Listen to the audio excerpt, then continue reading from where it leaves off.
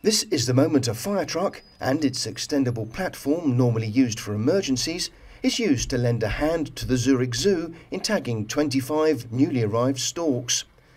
The firefighting truck was needed because many of the storks were born in nests that are located at dizzying heights. That meant that during the annual banding of the white stork offspring at Zurich Zoo, they needed a little help from the fire brigade. Each stork was given a unique number to enable researchers to identify them in the future. Gut, rutscht. Also eine Stork.